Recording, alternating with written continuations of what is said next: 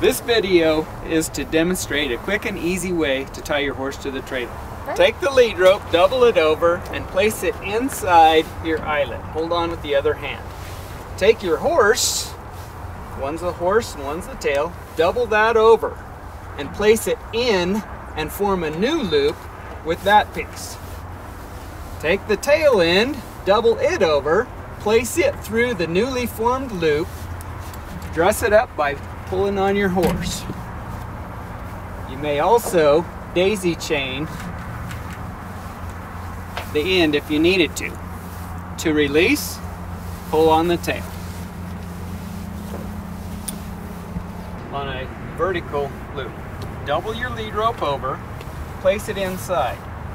Take the side that your horse is on, double it over, and place it through the loop, creating a new loop. Double the tail over and place it through your newly created loop. Pull on your horse side to dress it up.